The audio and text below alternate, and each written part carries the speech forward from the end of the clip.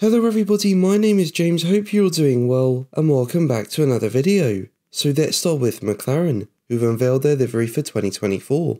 Now this was quite a shock launch, like usually new liveries for an upcoming season are revealed in February, but McLaren posted a launch video and pictures of its new livery mid-January. Yes, the real car is still under wraps, but I don't think anyone was expecting a livery reveal so soon. Still we have one, and it's no surprise that McLaren have stuck with the papaya look, with the car looking very similar to last year. And speaking about the launch of the livery, McLaren boss Zak Brown said, "We're delighted to launch our 2024 Formula 1 livery ahead of the new season. The design looks awesome, and I can't wait to go racing and see it come to life on track next month." Now McLaren ended up having a really good season in 2023. I mean, even though it started terribly, from Austria the team really turned things around, with them having a car that could compete with Ferrari and Mercedes. I think this will have helped the team to ensure they develop in the right way for 2024, so they can hit the ground running, instead of having to change things midway through the season. On top of that, the team's new simulation tools, wind tunnel and production facilities are operational.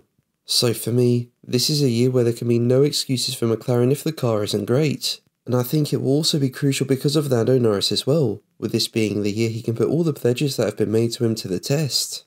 Norris is under contract to McLaren until the end of 2025, but motorsport.com said sources have suggested that even after Norris signed his latest McLaren contract in early 2022, informal interest from Red Bull has continued. And you never know, if Sergio Perez performs badly at Red Bull this year, the team could opt to try for Norris even if they do have Daniel Ricciardo waiting in the wings. And it seems McLaren are wary of things like this, with Brown regarding striking a fresh deal with Norris as a high priority in 2024.